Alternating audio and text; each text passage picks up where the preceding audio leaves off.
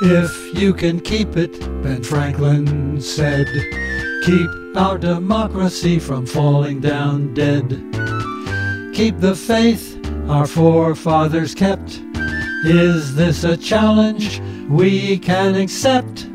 Although our system of government is battered, bungled, and bent, on us lies the onus, for Franklin has shown us the nation he helped to invent is still ours if we keep it, if we can keep it, for now we know what he meant.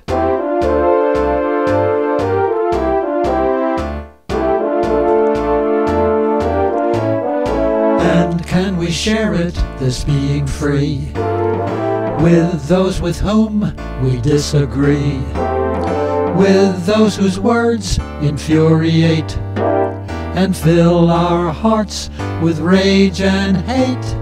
This is the test of where we stand. Do we turn away or take command? Our flag stands for freedom, but can there be freedom unless there is freedom for all? So if we're to keep it, we all have to keep it. As one we will stand or fall.